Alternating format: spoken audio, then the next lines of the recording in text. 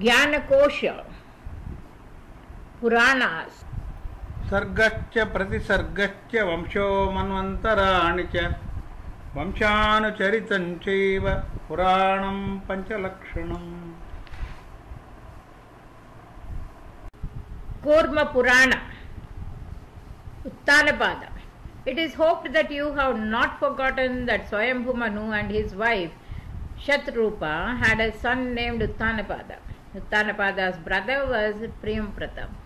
Dhruva was Uttanapada's son. Dhruva was so devoted to Vishnu that Vishnu earmarked for him a place in the heaven known as Dhruvaloka. Dhruva became the polar star. The complete story of Dhruva and his tapasya has been enlisted in Vishnu Purana, but also in Uttanapada's line of born Chakshusha. He became a Manu. Chakshusha was the sixth Manu of the present Kalpa. In Chakshusha Manu's line was born Vena, and Vena's son was Prithu. Prithu milked the earth and obtained food grains on which people can survive. That is the reason why the earth is known as Prithvi. Prithu's story is been narrated in many of the Puranas and also in Mahabharata and Harivamsha. Prithu's son was Shikhandi and Shikhandi's son was Shushila. Shushila was a very religious person. He faithfully ruled the Vedas and visited several places of pilgrimage. His travels eventually brought him to the Himalayas, through which the sacred river Mandakini flowed. Near the banks of the river was a beautiful hermitage. It was there that Shushila began to pray to Shiva. While Shushila was thus praying, a sage named Shweta Vattara arrived. The sage's body was lean with tapasya and he was smeared with ashes.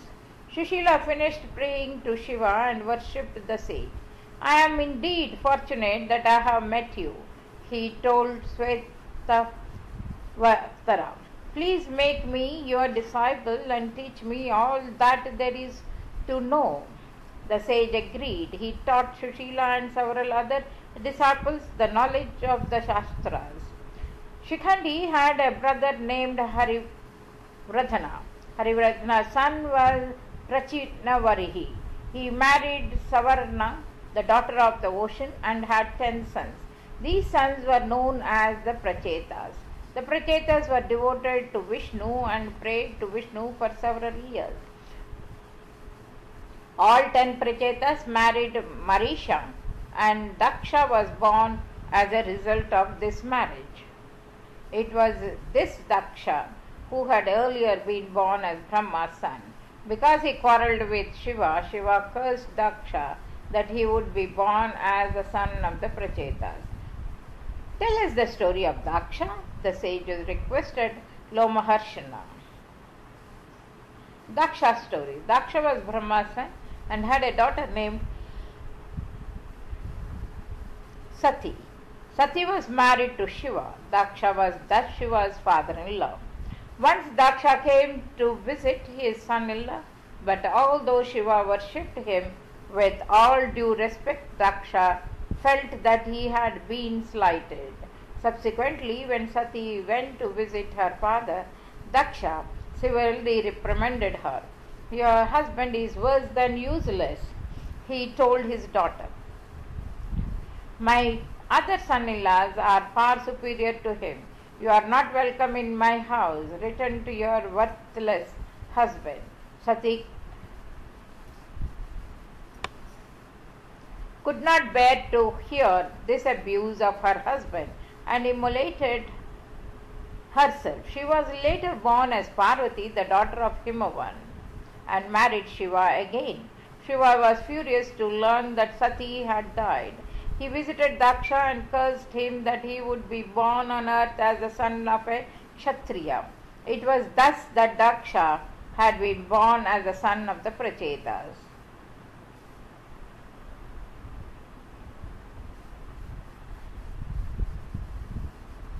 Daksha story is full of inconsistencies in the Puranas. There is an account of a yajna that Daksha performed. Shiva either destroyed this yajna himself or had it destroyed by Virabhadra. But which Daksha performed this yajna? The one who was the son of Brahma or the one who was the son of Prachetas? The Kurma Purana suggests that it was the son of the Prachetas who performed this ceremony. The more customary account, such as that in the Bhagavati Purana, is that it was Brahma's son who performed the sacrifice. Daksha was angered at Shiva because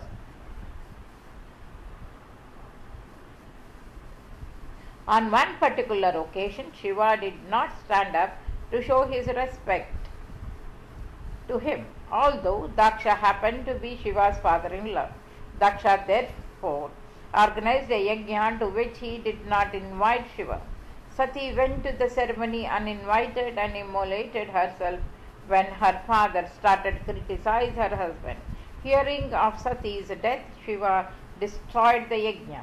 He also cursed Daksha that Daksha would have to be born as the son of the Prachetas. To return to the account of the Kurma Purana, the Daksha, who was the son of the Prachetas, organized a yajna. All the gods and sages were invited to this ceremony, but as a result of Daksha's earlier enmity with his son Lila, Shiva was not invited. There was a sage named Dadichi who protested at the slight to Shiva. How can you have a religious ceremony without inviting Shiva? He told Daksha. Shiva is a worthless fellow, replied Daksha. He is not fit to be worshipped together with the other gods. He wears skulls and destroys all that is created. How can he be treated as an equal to the great Vishnu, the preserver of all that one can see? My yajna is dedicated to Vishnu. It is not meant for the likes of Shiva.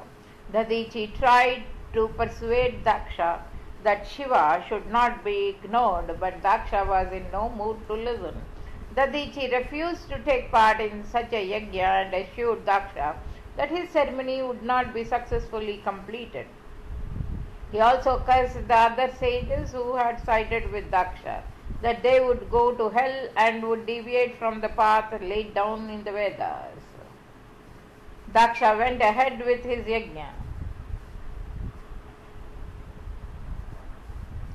The other gods, including Vishnu, came to attend the ceremony.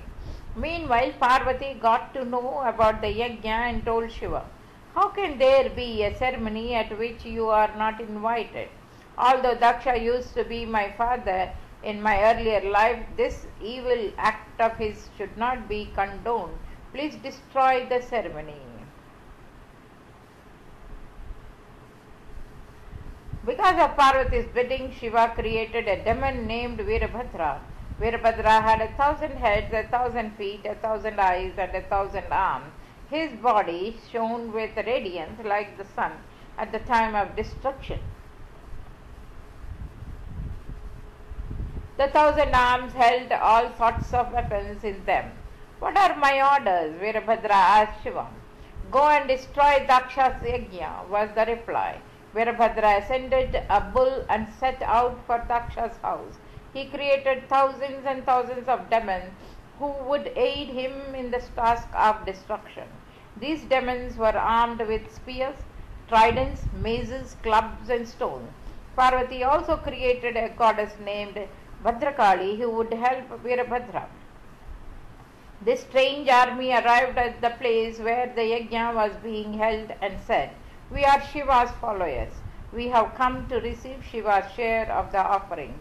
No offerings have been earmarked for Shiva, replied the gods and the sages. He has not even been invited to the sacrifice. These words angered Virabhadra and he began his task of destruction. His companions uprooted the scaffolding that had been erected on the occasion of the sacrifice. The sacrificial horse was flung into the waters of the river Ganga.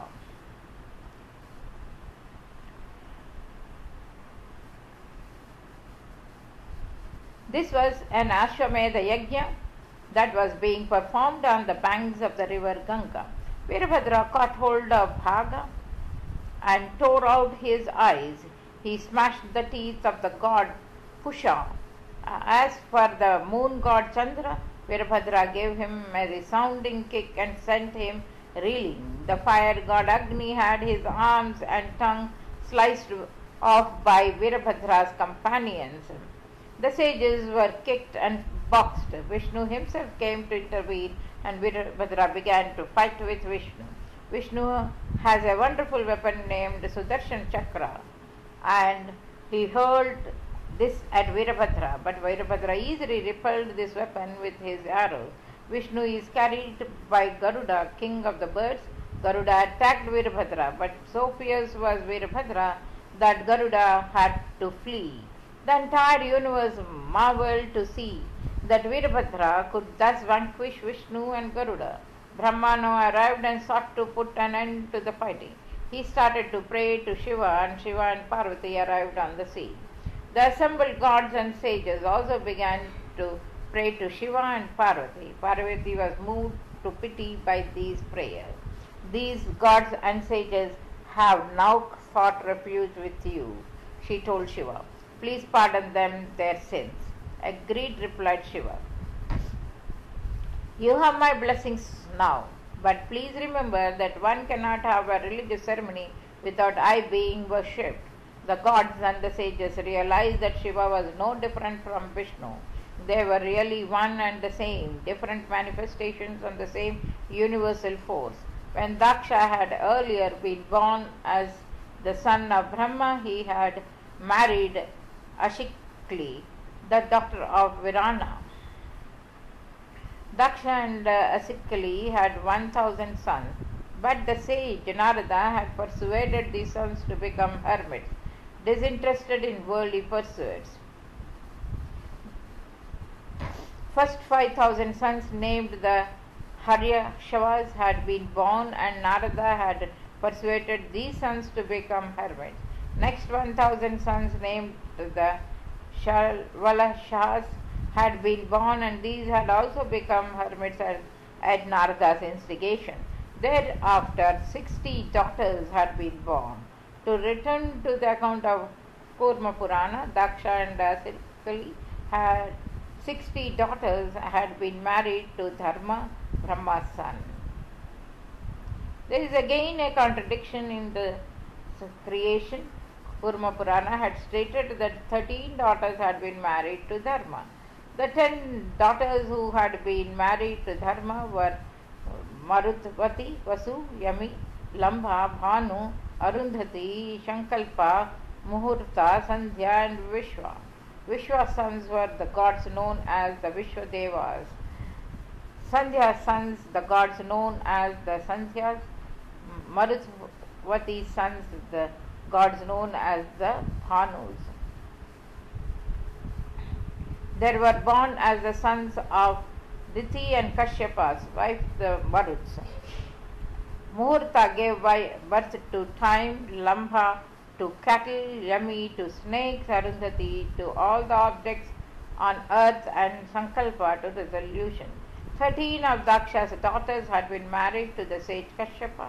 Their names were Aditi, Diti, Arishta, Bhanu, Shravasa, Khasa, Surabhi, Vinata, Tamra, Krodhavamsha, Ira, Dhatru and Muni. 12 gods known as the Adityas were born as the sons of Aditi. Their names were Amsha, Dhata, Bhaga, Tvasha, Mitra, Varuna, Aryama, Vivasvana, Savita, Pusha, Amshuman and Vishnu.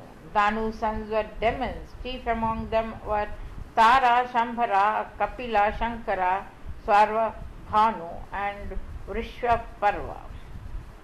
Surasa gave birth to the Gandharvas. Arishta's sons were thousands and thousands of snakes. Kadru's sons were also snakes. Tamra's daughters were the ancestors of the birds. Surabhi gave birth to cows and buffaloes, and Ira to trees and herbs. Khasa was the mother of Yakshas, Muni of Apsaras and Krodavasha of Rakshasas. Vinita had two sons named Garuda and Aruna. These two sons performed very difficult tapasya. Garuda pleased Vishnu and obtained the boon that he would carry Vishnu around. Aruna pleased Shiva and obtained the boon that he would become the sun's charioteer. This leaves Diti. She had two sons named Hiranyakashipu and Hiranyaksha. These two sons were demons and their children came to be known as the Daityas. Hiranyakashipu was elder to Hiranyaksha. Hiranyakashipu. Hiranyakashipu pleased Brahma through his prayers. As a result of the boon that he received from Brahma, he became invisible and started to oppress the world. He drew the gods out of heaven. The gods and the sages went to Brahma to persuade him to do something about Hiranyakashipu. I cannot really help you, said Brahma. Go to the northern shores of the great ocean and pray to Vishnu there. I will accompany you. It is Vishnu alone who can find a solution. Brahma led the gods and the sages to the shores of the great ocean and started to pray to Vishnu there. Vishnu appeared before them. Why have all of you come here? He asked. What do you want? It is Hiranyakashipu, replied the gods and sages. He is oppressing the world thanks to a boon received from Brahma. Because of the boon, he can only be killed by you. Please kill him and save the universe. Vishnu created a being out of his body. The being was as gigantic as mountain Sumeru and held a lotus Padma, a conch shell and a mace in his hand. Go and kill Hiranyakashipu, Vishnu instructed the being. The being thereupon ascended Garuda and left for Hiranyakashipu's capital.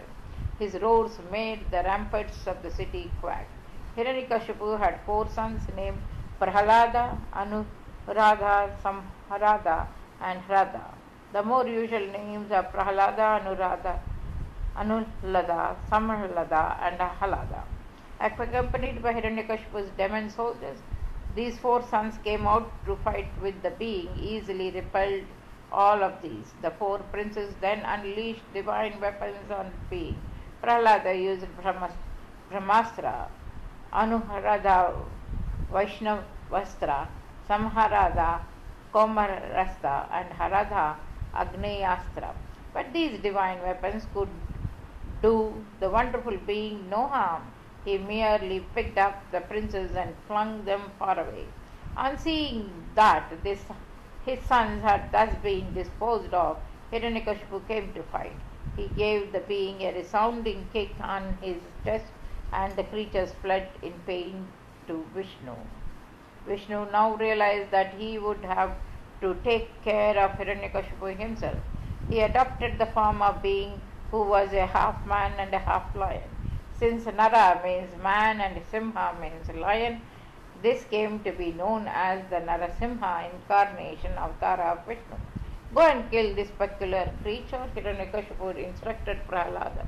Prahalada and his brothers tried to fight with Vishnu, but were defeated easily. Hiranyakashipu now sent his brother Hiranyaksha to fight. Hiranyaksha used several weapons on Vishnu, including the divine weapon known as Pashupata, but these weapons could do Vishnu no harm. Meanwhile, Prahalada had realized that this being could be none other than Vishnu. He started to pray to Vishnu. He requested his brothers, uncles, and father not to fight with Vishnu. Vishnu smote Hiranyakashipu's chest with his claws and thereby killed him. He also killed Anuradha, Samhrada, and Haradha. A fairly common story in the Purana, such as the Vishnu Purana, is the story of Prahalada. Despite being Hiranyakashipu's son, Prahalada was devoted to Vishnu from his childhood. Hiranyakashipu had no desire to have a son who was devoted to Vishnu and did his level best to kill Prahalada. But Prahalada was protected by Vishnu and survived all these attempts. In the final incident, Narasimha appeared while Hiranyakashipu was arguing with Prahalada and killed the demon king. Vishnu then crowned Prahalada king in Hiranyakashipu's palace. There was no question of Hiranyaksha becoming king after Hiranyakashipu. In the more common account, Hiranyaksha was the elder brother and had already been killed by Vishnu in his boar Varaha incarnation. It was Hiranyaksha's death that led the Hiranyakashipu hatred of Vishnu. There is thus some variance between this more common account and that related by the Kurma Purana.